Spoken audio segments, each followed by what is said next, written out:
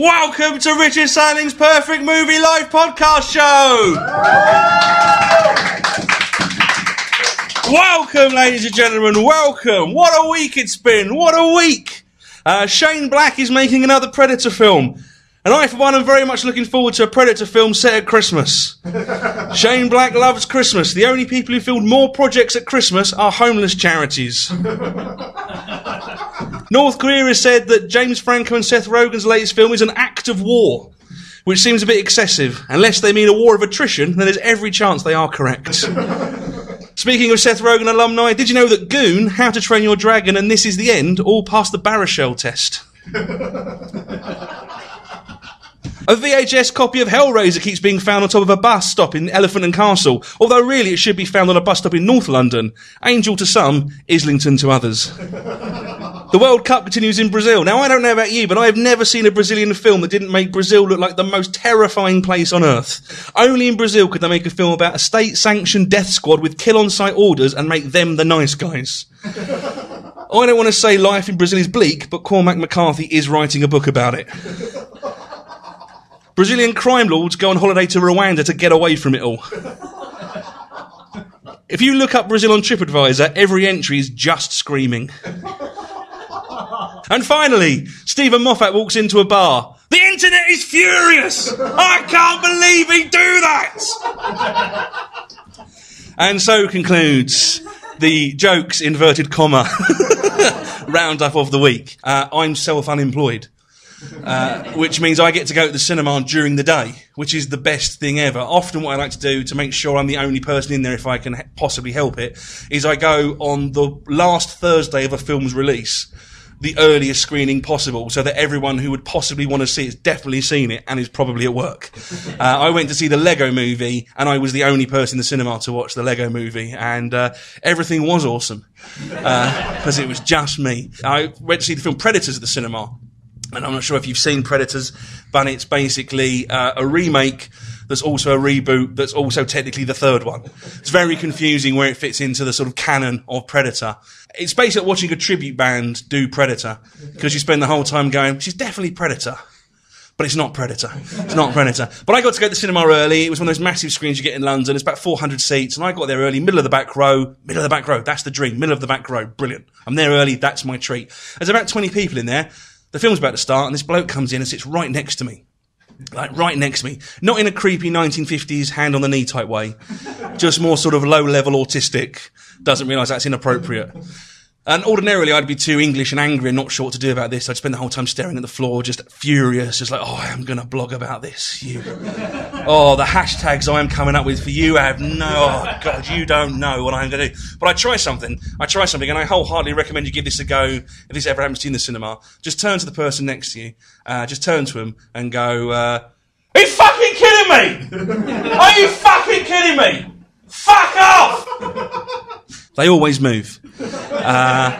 I wouldn't suggest you try it every time you go to the cinema, or if seating's been allocated, but that is a pretty awesome way to have almost entirely, like, the whole row to yourself. Sofie Hagen! Okay, so I'm from Denmark, and in Denmark, one of the first films I saw was a Danish film called Nattevagten, which means Night Watch. And it's from 1994, and it features the three actors we have in Denmark. So it's Nikolaj Coster-Waldau, who you might know from Game of Thrones. He plays Jaime Lannister. Yeah? Do you watch? Yeah, right? Yeah. Hottest guy on earth. Right? He is, and the beginning of this film is his penis. Like naked. I was 8 years old and I went to the library and I let's say borrowed the film, and I went home and and it's the first thing you saw was his penis. So his penis was the first penis I ever saw. Right? Which is it sets the bar quite high for all other penises I was to see for the rest of my life. Right? It's a good penis. If you've seen Game of Thrones, you probably they don't show penises, do they? Ah, it's a shame. You're missing out. It's such a, even as an 8-year-old, I was like, I bet that's a good one.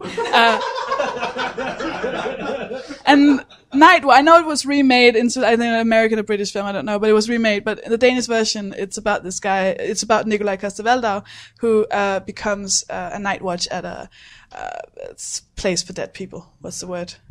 Morgue. Dead people place.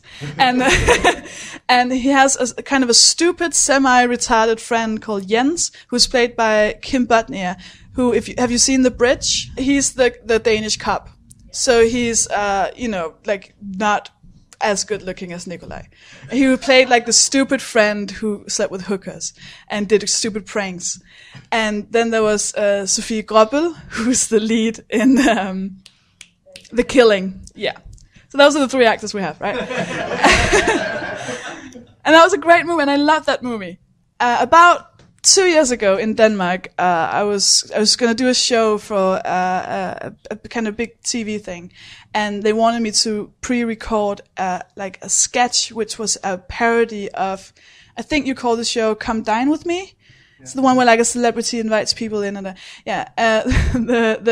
the person who was the host of the show is called Nikolaj Likos. He's the fourth actor we have, so he was going to play the celebrity who invited me and two other open, like new comedians into his house.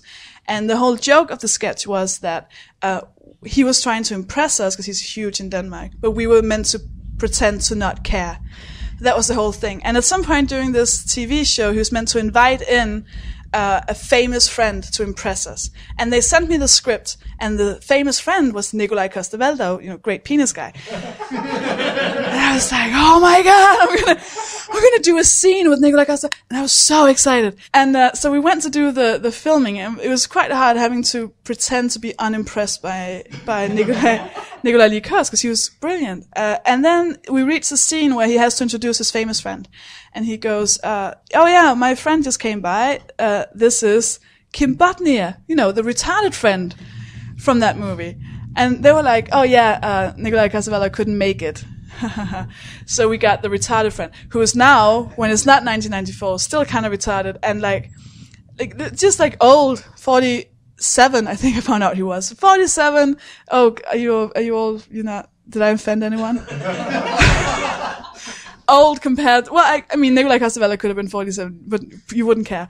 So this like old guy walks in, and I was like, I love Kim Bodnia, I love his movies. And he walks in, and I was like, damn it, And we get into this scene, and we have to improvise everything, because they think that we can.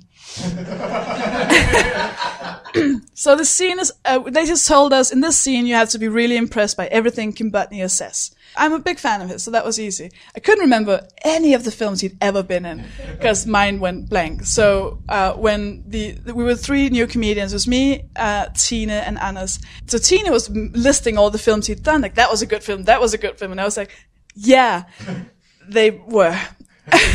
No idea. So at some point, this guy is a professional, and you know that because of what he did. So he improvised this scene by saying, yeah, he went to Tina, and he was like, yeah, so you like that film, do you? And he leaned in to like get a kiss. What a brilliant, like 47-year-old man, right? Just like, oh, well, the cameras are rolling, how are you not going to kiss me? Now, Tina is, this may go out, so I'm not going to, I want to use the word prude, but I think she just has like self-respect. She's like, I'll describe her as like Sandy from Greece before she became a slut, right? Where I sexually am a bit more like Sandy the hurricane. So she like, just like, what do you call that? Like pouts and gives him like a little peck on his lips. And I was a bit, because we were all going to do this show together, me and the two other comedians, and I got a bit competitive. So I was like, oh, how dare she? Like, he was leaning in for a real kiss. That's not okay. So I was ready. And he understands that she doesn't want to make out with him. He gets a bit annoyed. And he turns to Anders, the guy, and kind of as a joke leans in for a kiss. Anders is all in. Which fucks Kim up. So Kim was like, ha ha ha, just kidding. And then he looks at me, and we lock eyes. And I let him know with my eyes that I'm in. I'm like, I saw what Tina did. I'm better. I can do this full on. And I remember it's very, like, when I remember it, it's like a very slow flashback. And I remember thinking, I don't just like him from a movie. There's something about him that and I couldn't quite figure out, and I didn't have the time or energy to think of it because I was about to make out with this guy. So we locked eyes and we like in a movie, we just swept the table from all the stuff that was on the table. I crawled up, and so did he. We're both quite fat, right? The two fat, like, I was 23, he was 47. We crawled up on the table towards each other and started making out, like, full on. I was licking his beard, full on, like, and I'd never really done a filming of anything before. I didn't know that they don't just go, when they do a movie kiss, it's not just, mwah, cut, done. They let it just keep going and going. I think it was 2 minutes of me making out with this guy on top of a table in front of Nikolaj Likos and Tina the prude and Anders, who was a bit jealous. I was making out with this guy, and as I was making out with him, I realized what it was I liked about him. Because I was like, yeah, I do like him from all his films, even the ones that not a lot of people know about. I was like, oh, he also looks a tiny bit like my dad. So that was my movie experience with famous Danish people. Thank you very much for listening. Bye. Okay, so now it's time to bring out our special headline act. So will you please welcome Casting Call Whoa!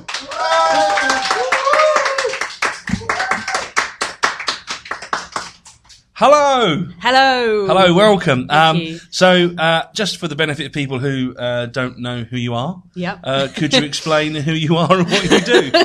I'm technically Casting Call Whoa. That's not the name my parents gave me, thankfully. But I do an anonymous blog and Twitter account and Tumblr and all the other crap that you get online. And I talk about terrible casting calls in the acting world, and tweet about them and put them out there. So what specifically is it about the casting calls that you sort of trying to highlight that's sort of the problem with them, or it started off with the ridiculousness, like how stupid it was to sort of show what it is to be an actor, more like the silly things you end up having to do. But as I started doing the more, it's highlighting the sexism that's in the industry and the ageism and the racism and the misogyny and the disableism and just what a horrible industry it generally is. Yeah. To be incredibly mistreated for no money. Yes, no money as well. Yes. Never pay. No. I should like to make it clear that just to make sure you don't feel uncomfortable, I'm also not paying you to be here doing this. So I should make that abundantly clear. Makes me feel very at home. No, they are incredible though, some of them. I mean, there's some incredible stuff. Have you got a few examples of some of them maybe that you could give? Stupid, I haven't actually written any down, but I have a lot in my head, which is because they're sort of my life.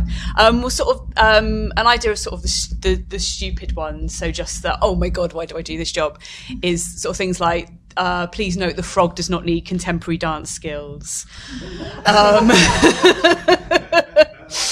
And then it sort of goes into the sort of horrible sexist or just, oh God. So must be willing to have a condom filled with condensed milk thrown at her face. She takes part in a light-hearted orgy scene and then gets kicked through a window. I think there's another one where like she gets wrapped in cling film, is coated in gravy and then killed or something ridiculous. I'm looking for someone to pretend to be my mum when me and my mum can't meet up. which shows what people think actors do as well. But also, this isn't like someone's Facebook update kind of going, is anyone up for it? These are like on casting websites for actors to apply for. That actors pay to use, and you have to be a trained actor or have a certain amount of acting credits on to your name to be on these websites. I pay like £20 a month to get that in my inbox, for the privilege of it.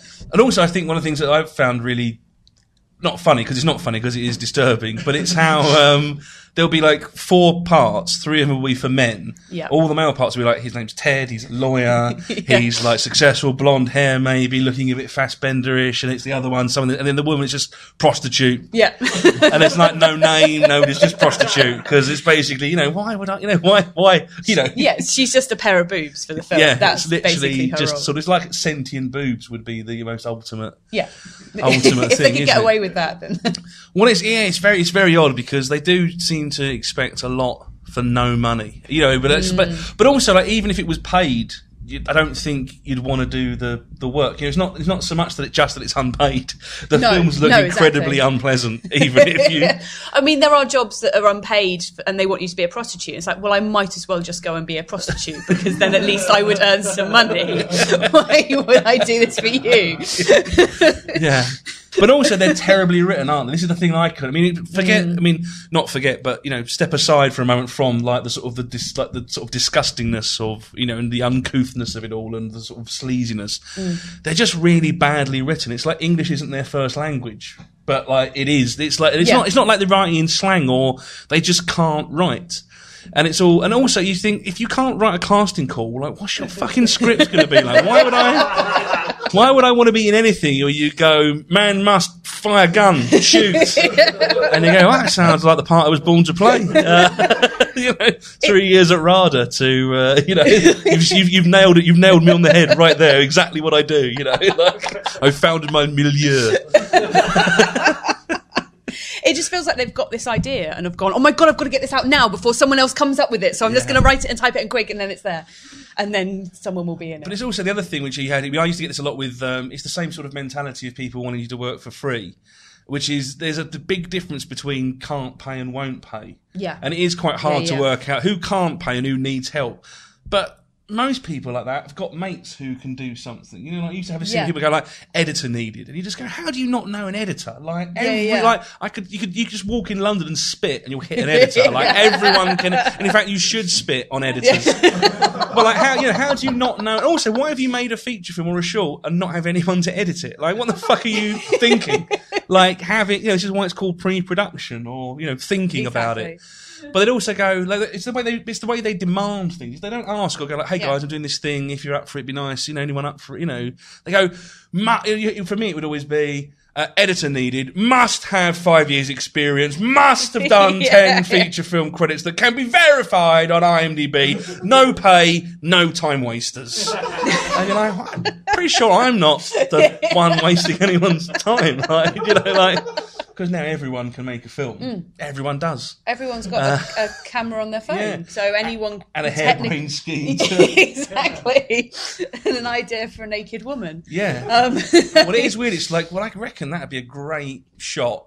Could we get a film around this? Well, we just have to have at some point then be in bed and do something. And half the stuff is like you don't need to be naked. Like that's the other thing. When you guaranteed you read the script. Yeah. You wouldn't actually go there in bed and you go, I'm pretty sure we could be under the covers. I'm pretty sure, I'm pretty sure you'd have the same conversation could be at the breakfast table. I'm not saying that you should be prudish and shy away from nudity or anything like that, but there's a difference between sort of an actual thing and then just sort of salaciousness and trying to crowbar it in. Oh, it's really great. And then you just, oh, yeah.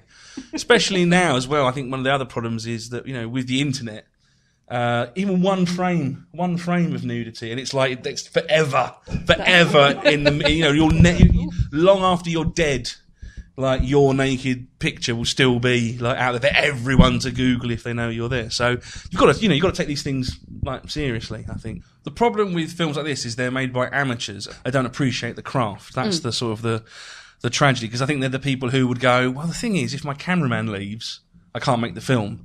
But if an actor goes, I just get another actor. Yeah. Then that's the tragedy, because they work at a level where they are just working with amateurs. And even if you're a good actor trying to make a break, you can kind of go, just get someone else. Yeah. Especially if all you want is someone's tits. Rather, you're going to go like, anyone can act, but not everyone's got a great pair of tits. Exactly. It seems to be the logic of casting in these movies. That's their priority. Yeah, it's very disheartening.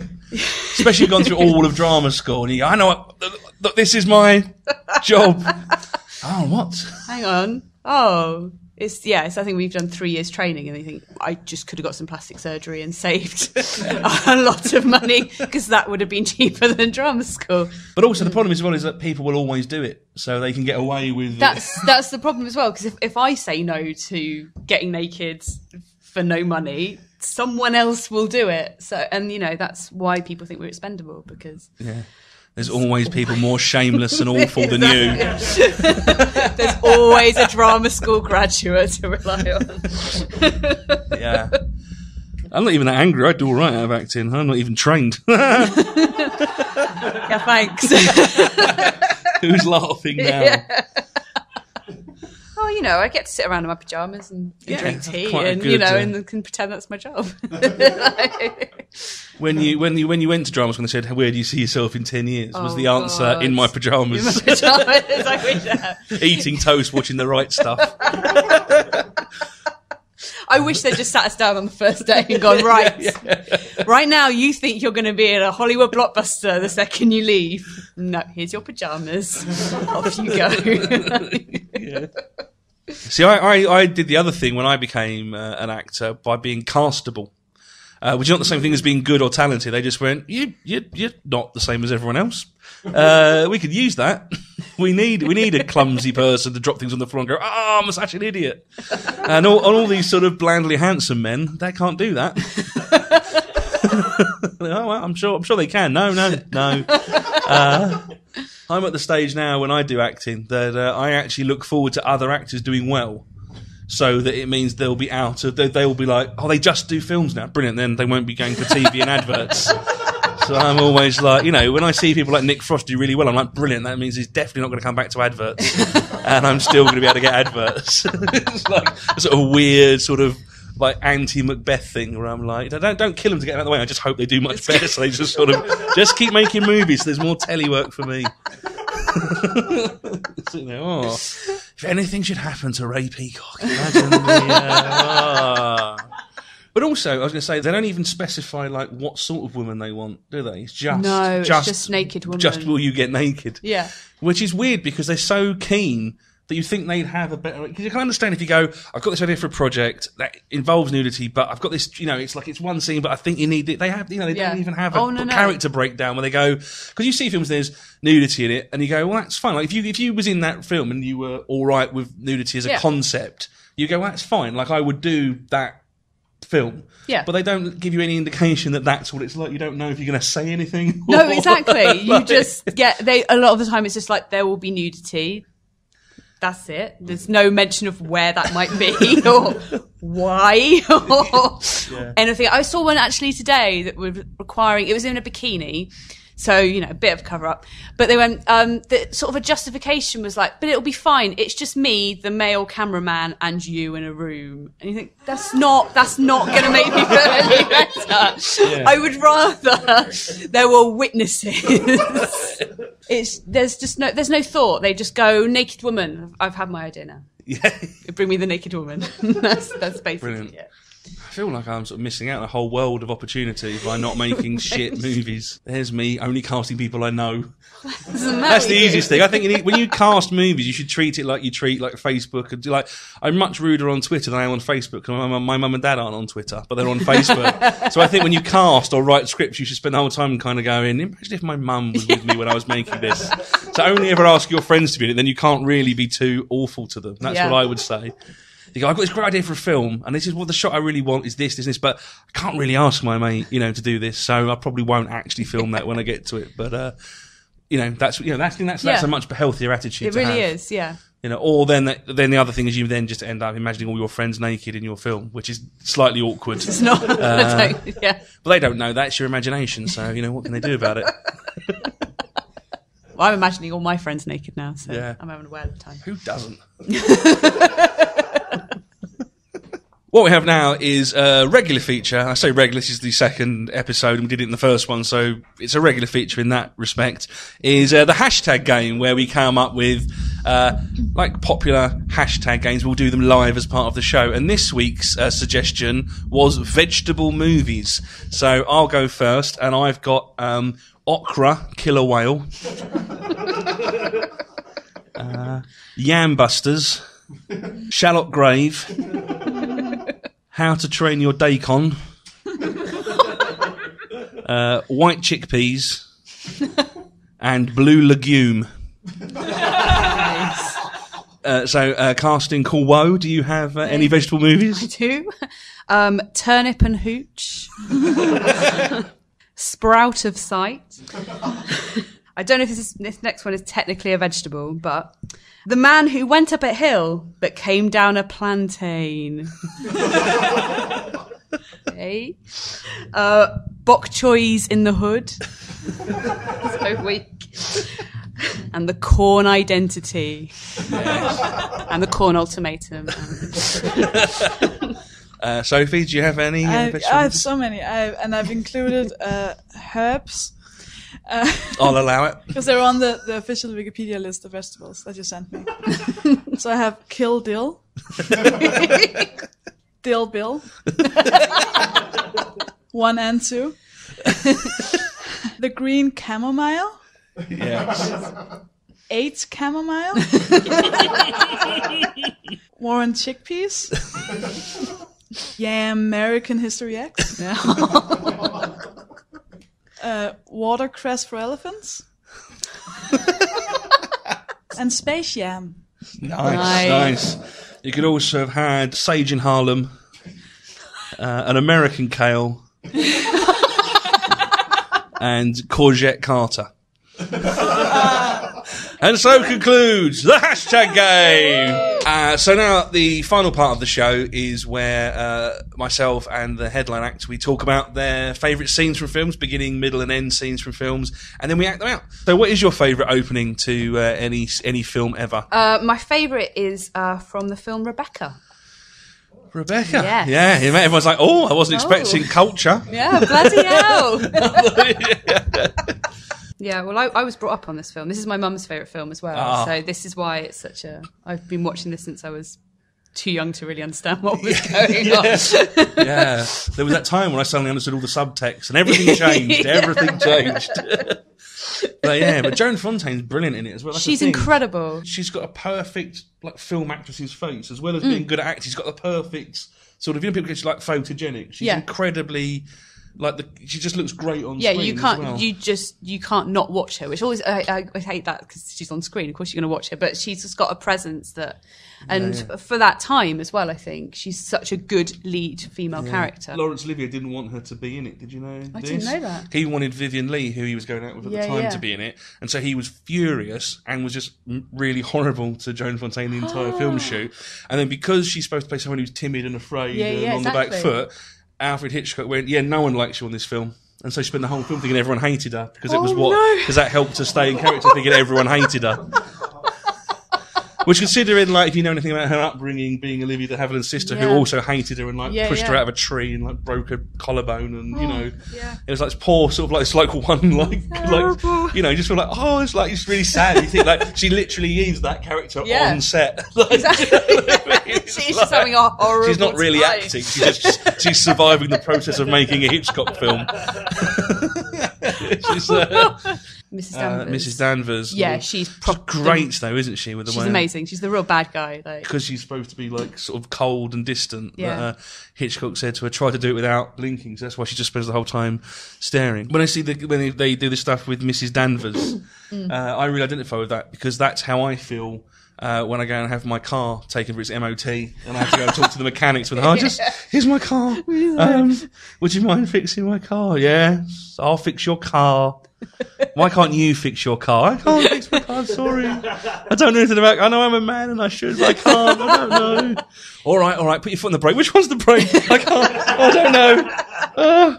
I've opened the bonnet, I've opened the petrol tank, I don't know what's happening, I've pulled the I'm sorry, burn everything. But the first bit's just a voiceover, isn't it? She's sort of recounting the story, so to speak, and it's it's either not quite a POV, but it's like a sort of it's sort of a swoop in, sort of from the sort of the gates of the estate all the way through to the thing. So we shall give you a chance to be Joan Fontaine in Rebecca. This is dream. Imagine finally.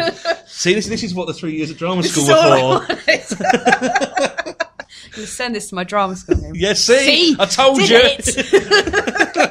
This is a monologue, by the way, like a typical actress. I've chosen just me.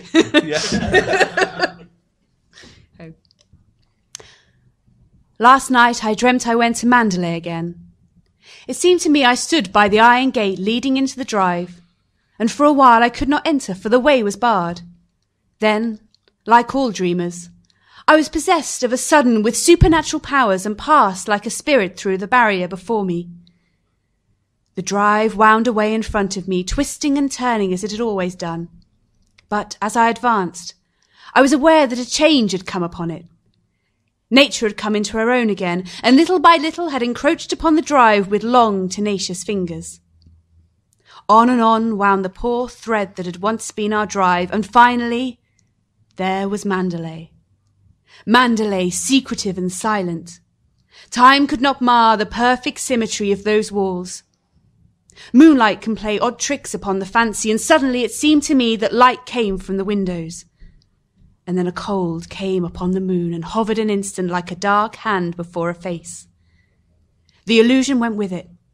I looked upon a desolate shell with no whisper of the past about its staring walls.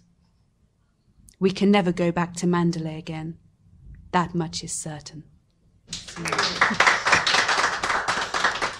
Yes. So what's your next? It's a miscellaneous scenes for those of you who haven't heard the podcast before, which is, as it infers, scenes from anywhere else in the film, not a beginning or an ending. So what scene have you chosen? I have chosen a scene from Dead Man's Shoes. Dead Man's Shoes, yeah. The eyes light up in the room. It's like, Rebecca's awesome, but it's no Dead Man's Shoes, is it? What do you like about Dead Man's Shoes? What is it about? Is it just the scene, or do you like the film as well? I love the whole film. It's one of those films I think I bought it because it was like £3 in, I think it was in FOP or something. And I thought, I've heard Shane Meadows' name, I'll have a look at that. And I went home and watched it. I was like, oh my God, this is amazing. And it's dark and it's gritty, and Paddy Considine is amazing, and I want to be him because he's incredible.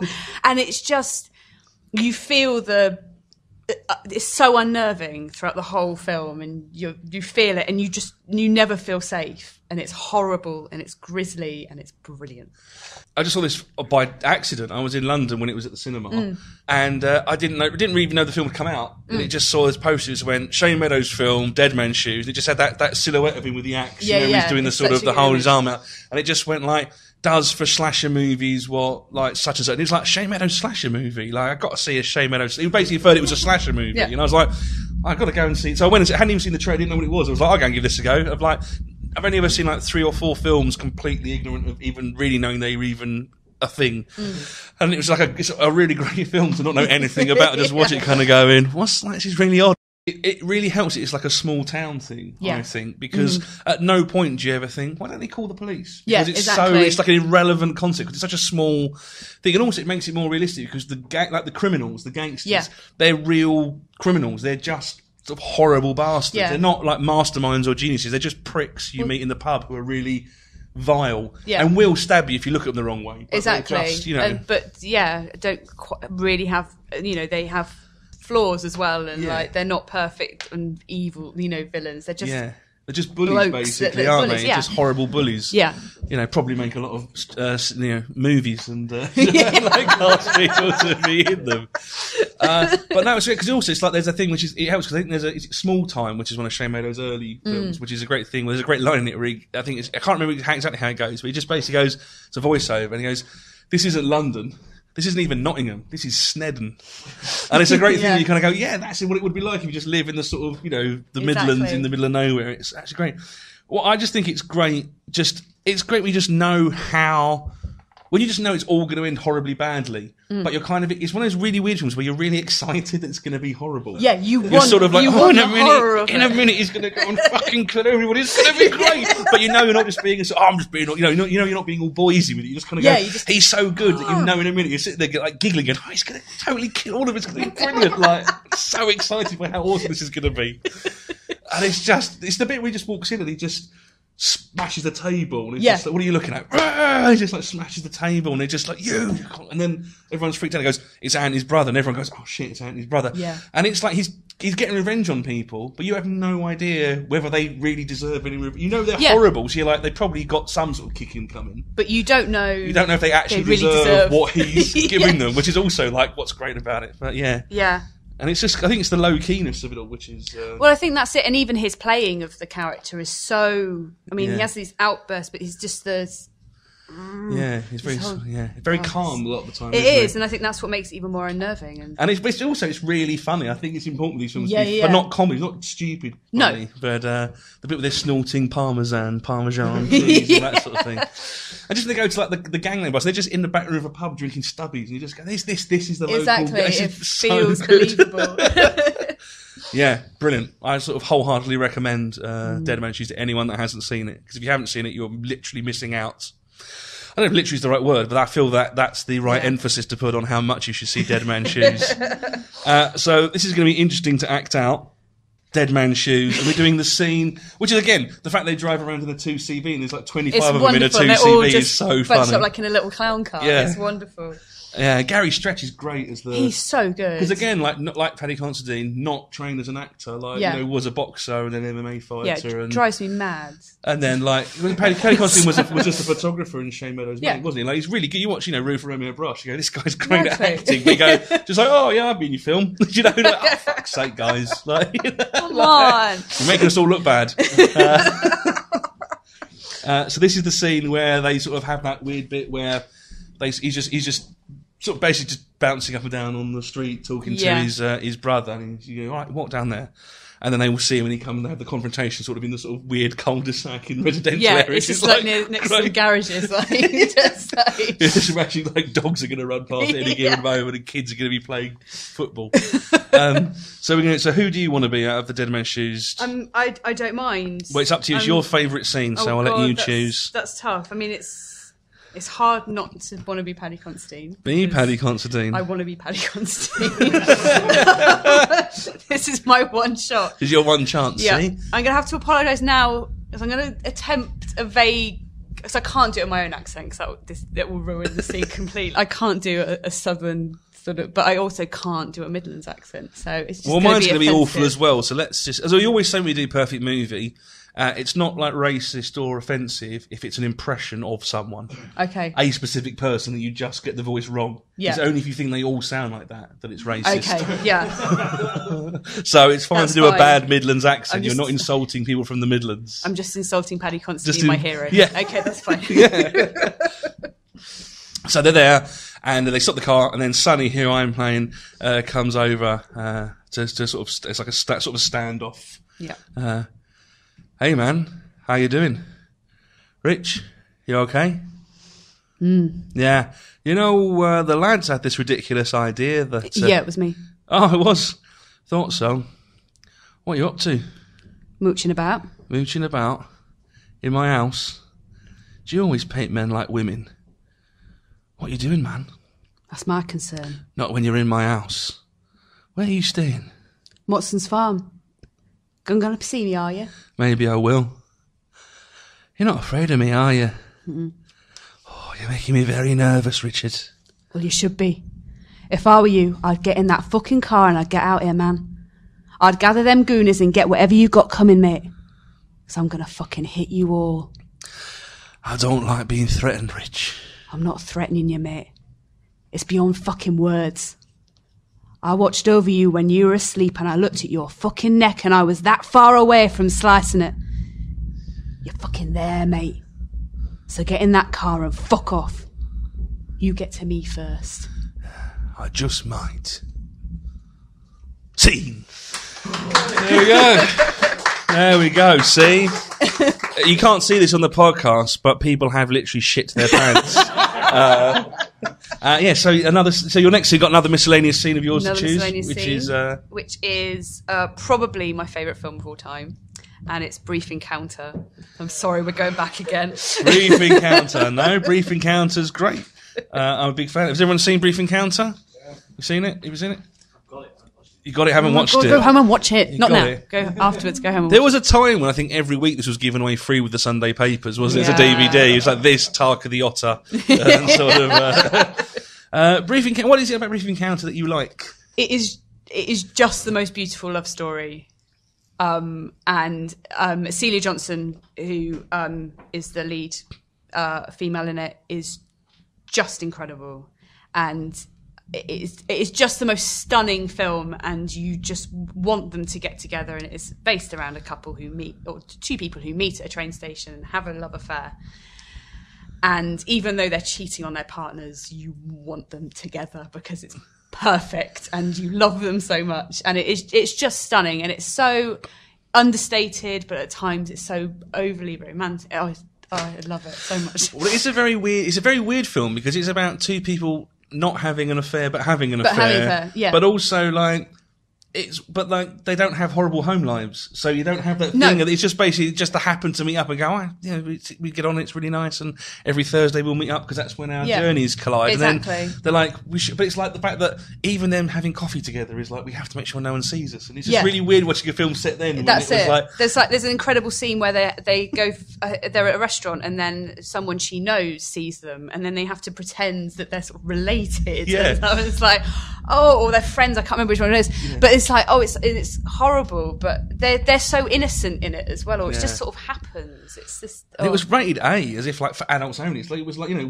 banned in Ireland for a year because it showed adulterers in a positive light. It's weird because you're sort of supporting their infidelity. You completely are. But it's really weird. But it's because if they weren't both married, it would just be two people meet up, fall in love. That's it, really. Yeah. But because they can't, Exactly. And it's also now they would just go, let's run away together. But because it's them, they have to go. Can't We can't. No, we can't. We mustn't. But can we? No, we mustn't. No, we mustn't. And it's great, and it's quite funny, and there's lots of really interesting other characters. One of the scenes I like is the bit where they go to the flat, which is his friend's flat, and his friend. Can you imagine? It's like if this was now, his friend would be like, "You fucking come on, son, I'll go out again." But he's just like in this, he's like, "What's going?" He's like furious, isn't he? Yeah. There's a great bit where he goes, "You're really angry." "I'm not angry. I'm just really disappointed. Nothing's happened. He just had a girl alone in his flat. Exactly. And he's gone out." But that's the horror. And he's like, "I don't think we can be friends anymore. I want my spare key back." And it's like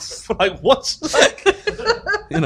It's another one of those great films that you can't remake now because of social media. Exactly. It's one of those films as well. Like I make so many people watch it, and then some people watch it and just go, "What? This is ridiculous." I'm like, think of the time when it was coming out. Think of it. It's beautiful. And I'm like, it's really boring. They just fall in love and they keep meeting on a Thursday, and that's it. I was going to say, have you seen, in the 70s, they did a TV movie version of it with Richard Burton and Sophia Loren? No. Yeah. It's terrible. If you can imagine them acting, like both of them using the same accents and just kind of this weird. The problem is they're both too sexy. Yeah. The thing with Celia Johnson and Terrence Howard is they're sort of not plain looking, but they're just normal. They're believable. Yeah. They're sort of as middle class sort of people. Yeah. He's a sort of doctor he's just a GP. He's not a fancy doctor. He's not like George Clooney in ER doctor. Yeah, he's not even Anthony Edwards in ER. He's just he's sort of BBC doctor. Yeah, he's definitely on Casualty Doctor. Yeah. And she's like a housewife, but she's very interesting, Celia Johnson, because she didn't make a lot of movies really, because she was one of those theatre actors who didn't like making films. No.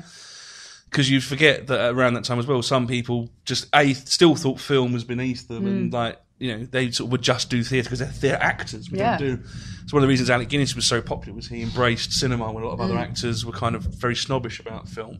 So she was basically had to be persuaded to be in it because like everyone was like, she's the best person. She's like, I don't like making films. And then I think Noel Coward read the script and she went, I definitely should do this. Yeah. You're right, I should definitely be in this. And he was right. And it's Trevor Howard's essentially his first proper film. He'd done like a couple of bits, but this is his first film. So everything we know about Trevor Howard, this is like his first. I love Trevor Howard. I think he's great.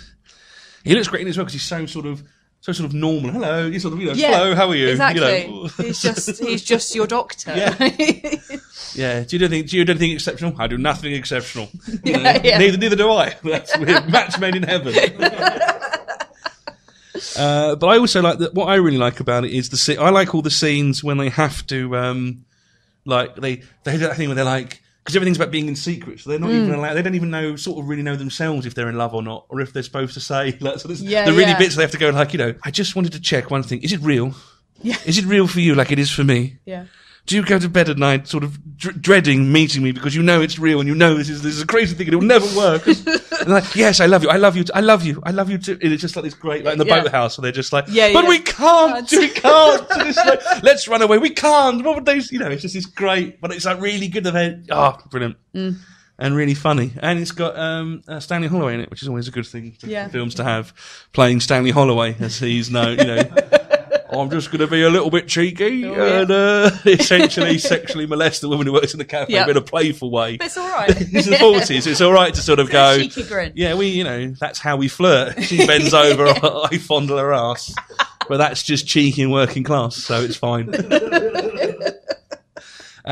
So I think the scene we're going to do is the sort of the first scene like where it's not the first time we've seen them. It's because you see them, then there's like flashbacks and voiceovers, and this is the scene where we see the first time that they actually meet, isn't it? And it's the first time they sort of actually interact with each other. Yes. And to set the scene, she's gone out to the platform and a train's gone past and something's blown in her eye. She's got a terrible problem with her eye, and her eyes. Oh, my eye hurts. Yeah, right. And so she goes into the cafe. I think only in EastEnders do they drink more tea. Yeah. Than in this film. Basically, every time they go to the cafe, it's cup of tea, please. And then someone says, "Is there any chance of brandy?" It's after hours, darling. And they go, "But surely for shock and nerves, you could give us some brandy." Like, oh, all right, that'll be 7p. And you go, "I have no idea if that's a lot of money or not." It's great. I've got to say, also, Brief Encounter will make you hate train stations now even more, because you watch it now going, oh my God, I'd be hanging around the train station all the time. Have tea, brandy and a bun like that before you get on your train every time. Yeah. And that's someone who comes in and Sally Holloway's job is to come in and check the trains on time. Yeah. Imagine if they give it that much of a shit. Actually care. Nowadays, Stanley Holloway's character would be checking the Wi-Fi works. He'd be the person going, "We're really sorry, it's 10 minutes late, and there's no disabled access. So, sorry, guys." There is a hen do on this train, though, going all the way to Newcastle. Sorry, you just got rid of the stag do, but now it's a hen do, so you might as well just hang yourself. Although I'll be honest, as far as like standing someone up goes, I think moving to Africa with your family is quite a sort of, you know, how am I going to get out of this? Shall I not call her back? Shall I move to Africa? And back then, Africa, you are never seeing me again. Yeah. I'm never coming back from, South Africa, so he's probably going to be all right because he was, you know, probably, a white middle-class doctor is probably fine. I'm sure he had a whale of a time. Now I'm wondering what happens to him in the future. Yeah, it would be great if there was a sequel where it's just, you know, Brief Encounter 2. Encounter Harder.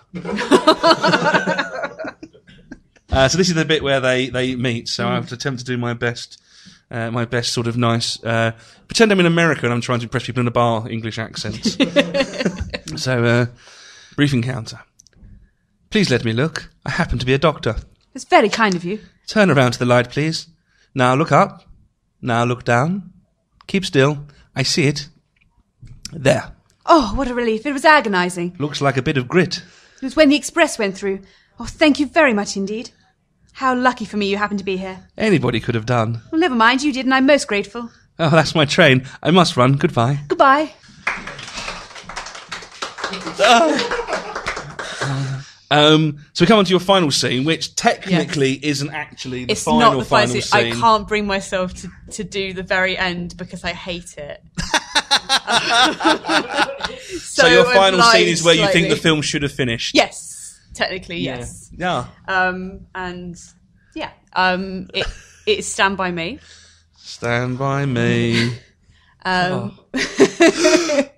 It's very weepy. I didn't realise how emotional it's going to be. I know, I've chosen sort of no, it's fine. Big comedies or actions.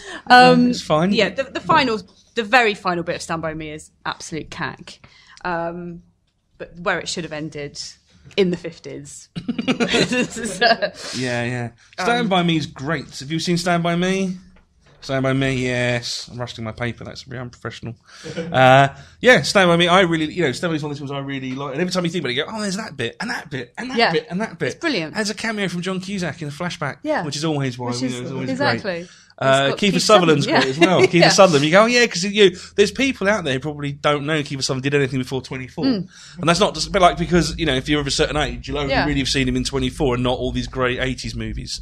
But he's great in this, just really horrible, isn't he? Really nasty. And apparently that in order to sort of stay in character, he would deliberately be mean to the kid actors when he was like on set. So he would just basically push them around and just be horrible to them. Not like really horrible, just kind of stayed in character, was never nice to them. And then like was just sort of mean and horrible like that, which I thought was that's amazing. Can I actually say, I have a small anecdote about Stand By Me. It's actually my first acting job. Because at primary school, me and my friends put on a play of Stand By Me. At the age of 10, we were all girls and made our class watch our full adaptation of Stand By Me. Which our teacher regularly stopped and went, I haven't seen the film. Is it going on much longer? Yes. Yeah. 2.5 hours in, we still don't even know if there's a body to go and look at or not. How did you do the pie eating scene? We mimed everything. You just mimed vomiting all over the place. Yeah, we did the train scene.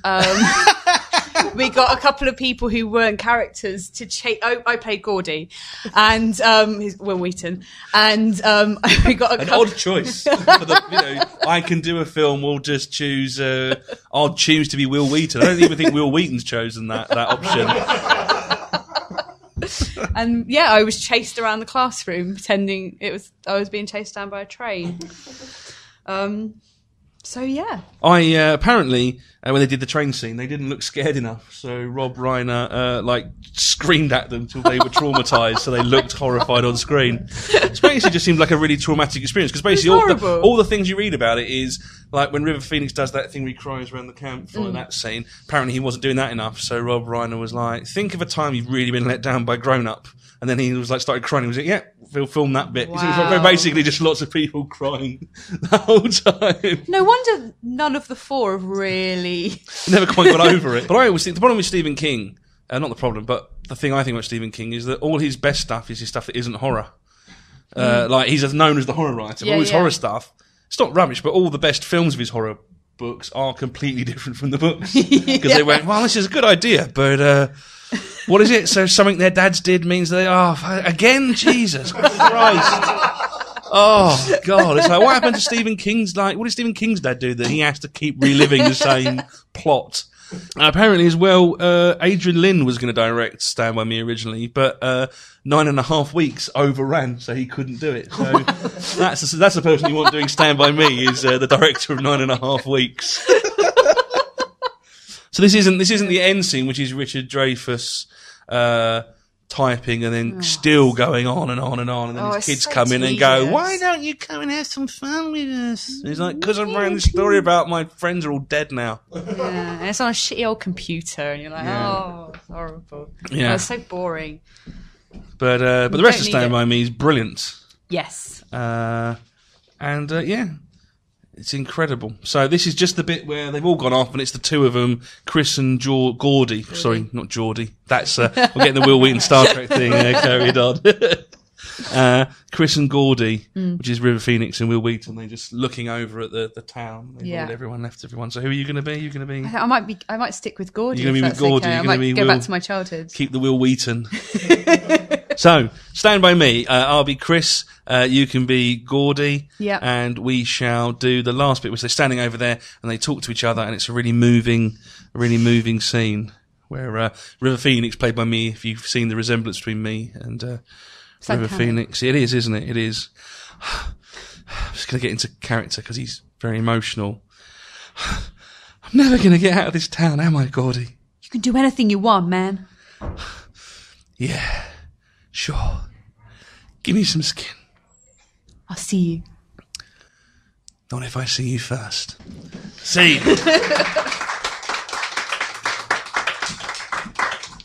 Yes, so, ladies and gentlemen, thank you very much to Casting Call Whoa! Yes. Thank you so much for listening. If you have enjoyed this, then please like my Facebook page and get updates about live shows, podcast recordings and more. You can follow me on Twitter at @squat_Betty. You can check out my YouTube videos at user ID Buchan39, and you can check out my website www.thatawesomemovieguide.com. A special thanks to the Geekatorium at geekatorium.net for all their help in recording and hosting this podcast. I've been Richard Sandling. This was Richard Sandling's Perfect Movie. Good night!